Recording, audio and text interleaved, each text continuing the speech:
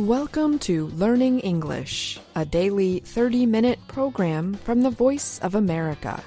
I'm Ashley Thompson. And I'm Dan Novak. This program is designed for English learners, so we speak a little slower, and we use words and phrases especially written for people learning English. Coming up on the program, Jill Robbins reports on the rise of Rohingya refugees who have died at sea. Dan Friedel has a story on the concrete used by ancient Romans. Mario Ritter Jr. brings us the technology report about a large home built by a 3D printer. Later, we present the next part in our American history series, The Making of a Nation. But first, here is Jill Robbins. The United Nations Refugee Agency has reported a big rise in the number of Rohingya refugees who died at sea in 2022. The UN Refugee Agency, UNHCR, said at least 348 people died or disappeared while trying to flee Myanmar or Bangladesh by boat.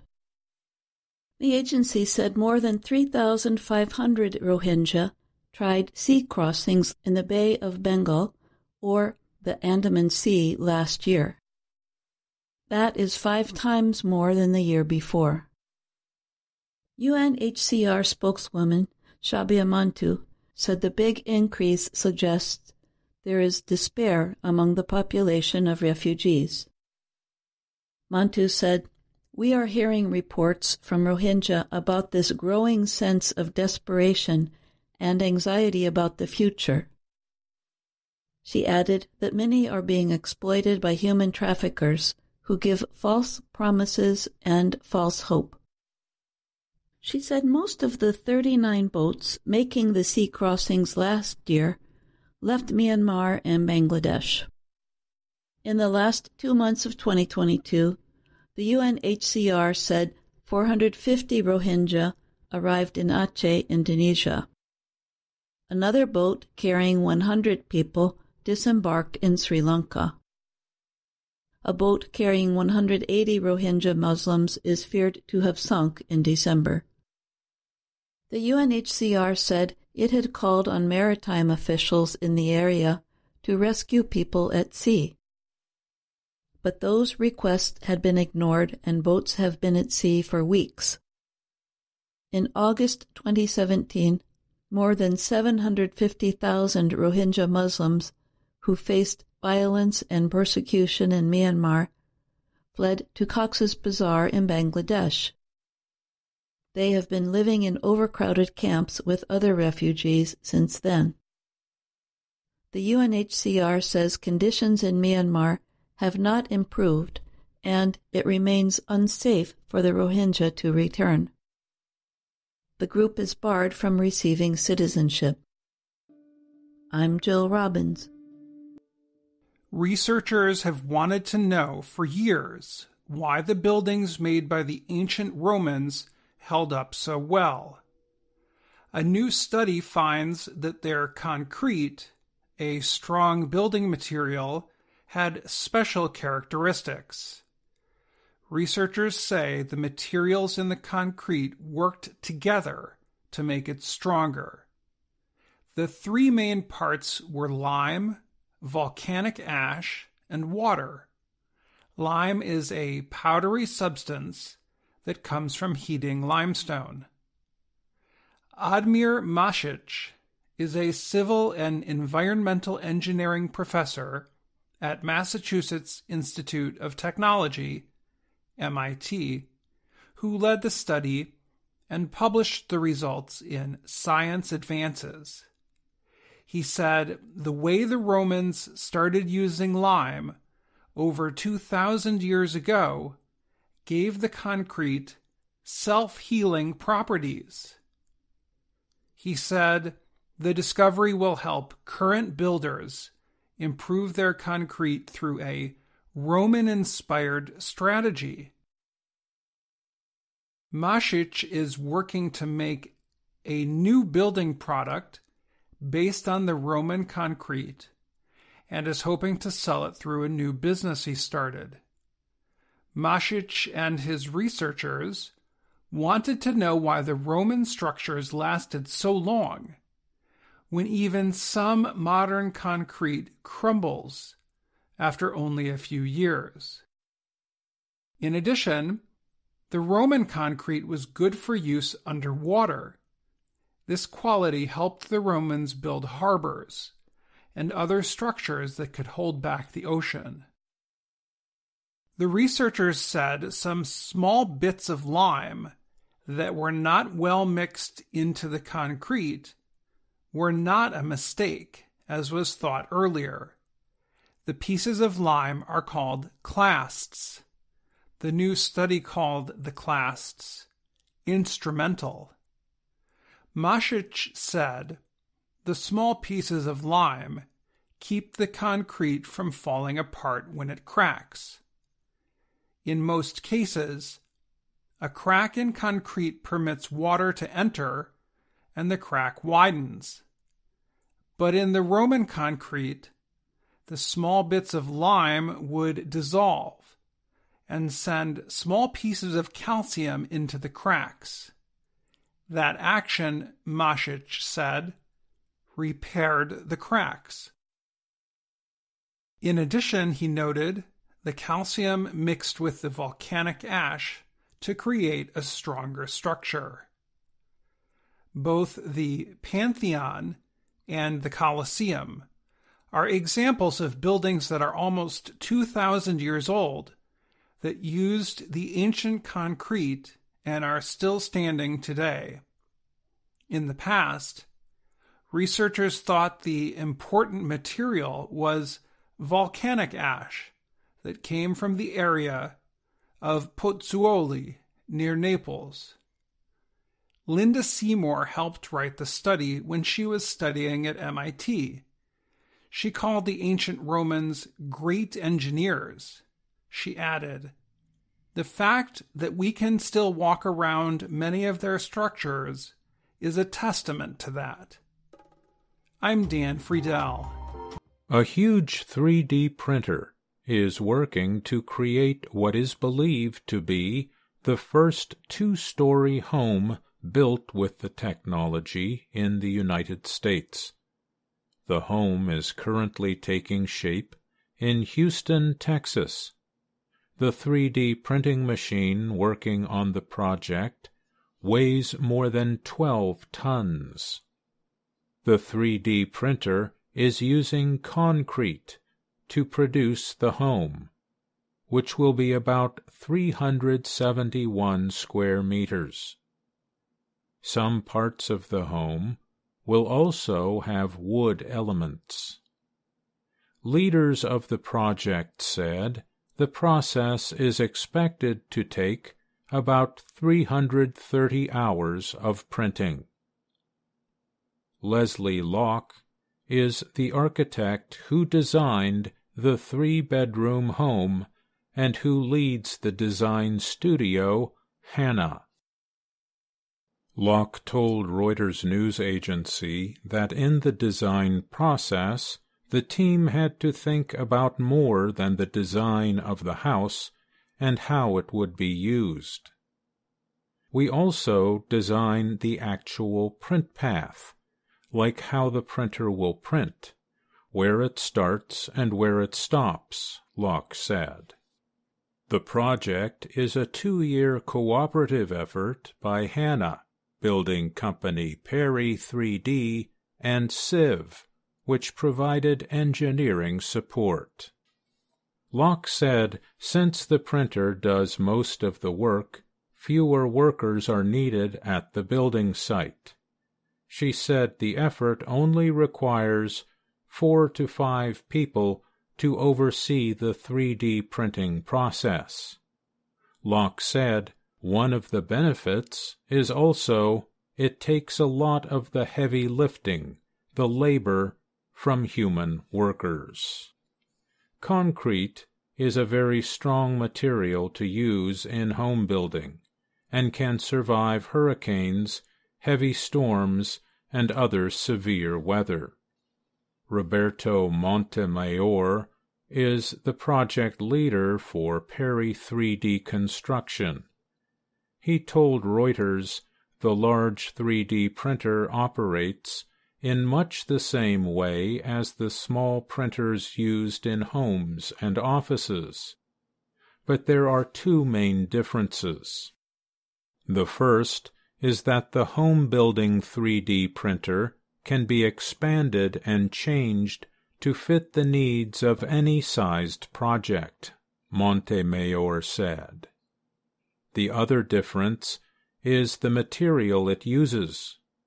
We are printing here with concrete, which is a completely different material than plastic. The home is expected to be completed in the second half of 2023. The builders say they hope the modern method can be used in the future to build even larger housing structures. They said the technology can also build homes faster and for a lot less money. A growing number of American companies have begun offering homes built with 3D printing technology in recent years. But so far, the homes being offered are much smaller. The startup company Icon, based in Austin, Texas, made news in 2018 by completing the first permitted 3D printed home in the U.S. At the time, it said, the home had been built in just one day. I'm Mario Ritter, Jr.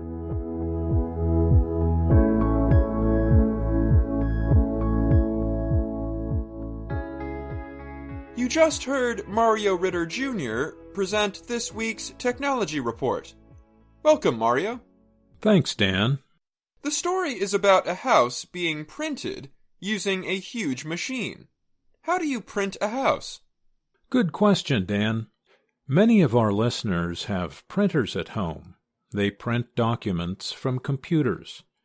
This story is about a machine that builds a house using similar technology. Instead of printing ink onto paper, the machine sets layers of concrete, one on top of the other. So it's a printer in 3 dimensions, or 3D. In the story, you used the sentence, "The home is currently taking shape in Houston, Texas." Can you explain what taking shape means? Sure, Dan. Taking shape is an idiomatic way of saying that something is beginning to come together to appear in its finished form, whether it was meant to look that way or not. Since the story is about a house, we could also have said built. Taking shape is a less exact way of saying it, but some people might think it's interesting. It is interesting. Thanks for coming on the show, Mario. Thanks, Dan. It's great to be on your show. Welcome to The Making of a Nation, American History in VOA Special English. In the spring of 1865, the American Civil War was over, and the president who had led the Union during that war was dead. Abraham Lincoln had been murdered before the final surrender of Confederate forces. Now, the reunited nation had a new president, Andrew Johnson. He had been Lincoln's vice president. The Chief Justice of the United States swore Johnson into office a few hours after Lincoln's death. Most of Lincoln's cabinet was there, together with leading members of Congress. They looked to the new president with a mixture of shock and hope. Shep O'Neill and Tony Riggs begin the story of America's 17th president. Andrew Johnson was, like Abraham Lincoln, a man of the people. He was born in North Carolina. His family was poor. There was no money or time for young Andrew to go to school. When he was 14 years old, his mother sent him to work for a tailor to learn to make clothes. Andrew worked hard. He opened his own tailoring business in the eastern part of the state of Tennessee. When he was 18, he married. His wife, Eliza, taught him to read and write. Andrew became active in politics. At the age of 21, he was elected to the town council. 2 years later, he became mayor of the town. At 35, he won a seat in Congress in Washington. Next, he became governor of Tennessee. Then the state made him one of its 2 senators. The poor tailor boy was a success. Andrew Johnson was a member of the Democratic Party. In the presidential election of 1860, he supported his party's candidate, not the candidate of the Republican Party, Abraham Lincoln. But Lincoln won the election, and, as a result, Southern states carried out their earlier threat. They began leaving the Union to form their own nation. Johnson opposed this secession. He believed the South should remain part of the United States. He decided he had no choice but to support the Republican president. Most of the other citizens in Tennessee disagreed with him. They decided to leave the Union. Andrew Johnson had to flee his home to save his life.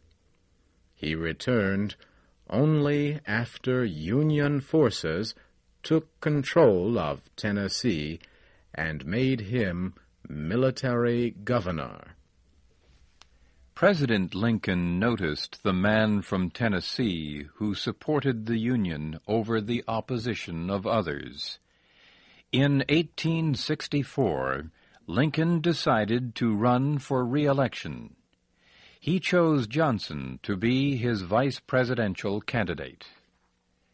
Lincoln hoped Johnson would win the support of Union-loving Democrats. He hoped Johnson would help heal the wounds between North and South. Now, Lincoln was dead, and Johnson was president. It was up to this little-known former tailor to make the decisions on Reconstruction, on rebuilding the Union. Johnson, not Lincoln, would decide if Reconstruction would be easy or hard. Johnson would choose if the North would punish the defeated rebel states or be merciful to them. The radicals of Lincoln's Republican Party wanted severe Reconstruction. They said the South was a defeated enemy. They demanded strong punishment for all Southerners who took part in the rebellion. These radicals had disliked Lincoln's plans for Reconstruction. They felt he was too weak. Now, they hoped Johnson would share their ideas. They urged him to call a special session of Congress to pass strong legislation against the South. The radicals had reason to believe the new president agreed with them. He had called the rebels traitors. He had demanded strong action against them when the war ended. The time has come, Johnson had said, when the American people should understand what crime is, and that it should be punished. But Andrew Johnson surprised the Radicals. He did not call the special session of Congress. Instead, he announced his own program for the Southern states.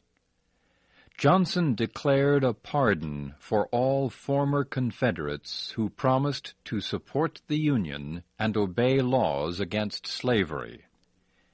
Then he permitted former officials of the Confederacy to run for office in their state's new elections. Many of these former rebels were elected.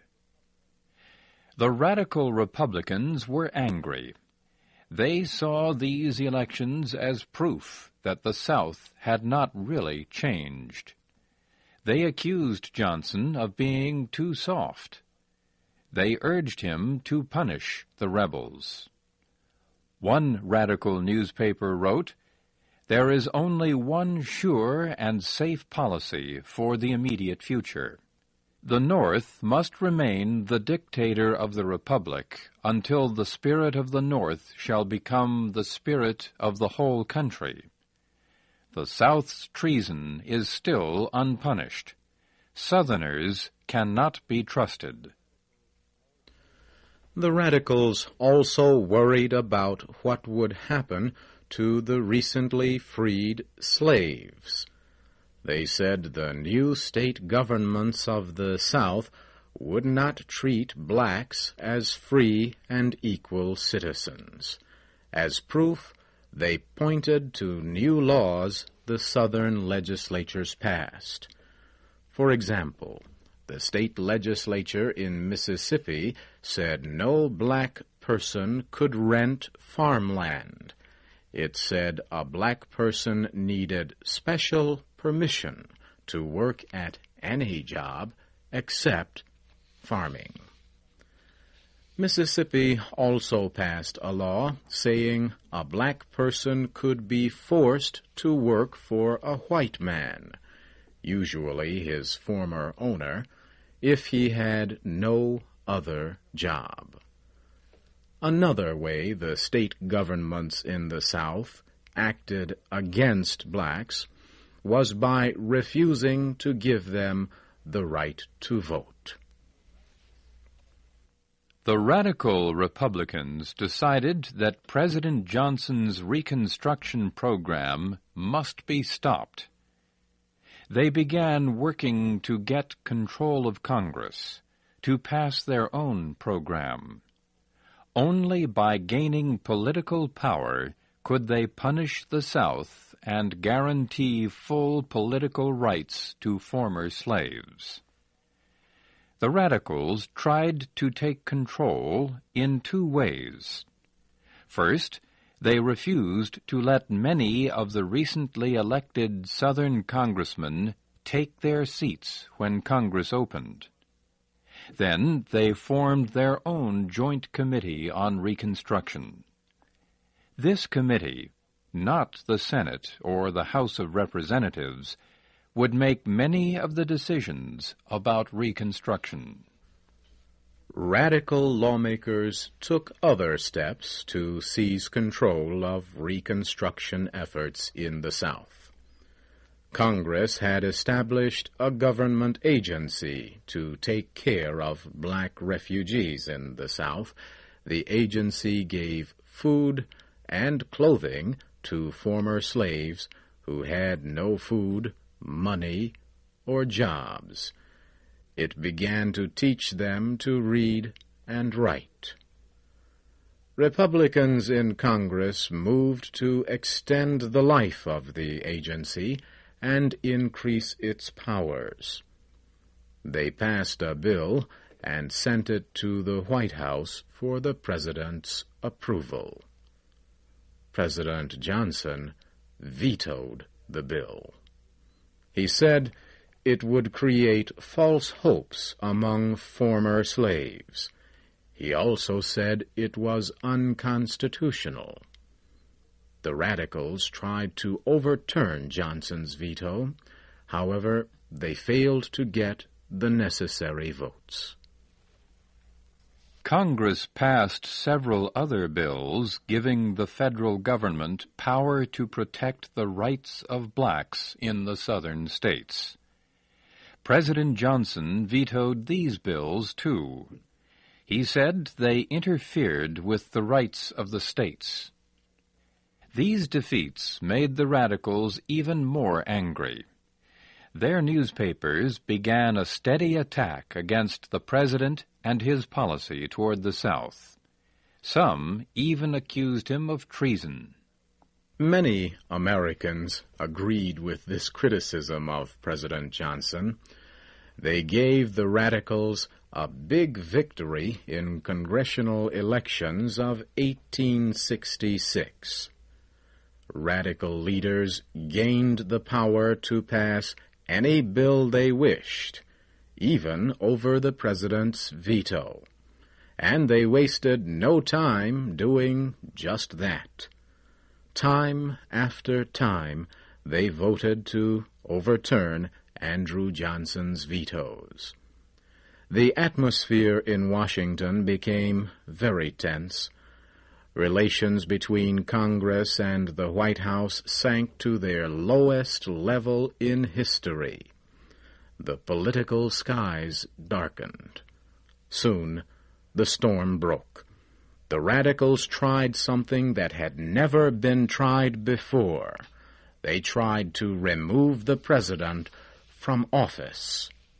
The conflict between the radicals and Andrew Johnson would provide some of the most historic and intense moments in American history.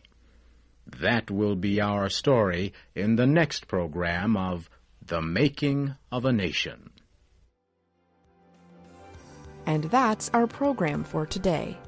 Join us again tomorrow to keep learning English through stories from around the world.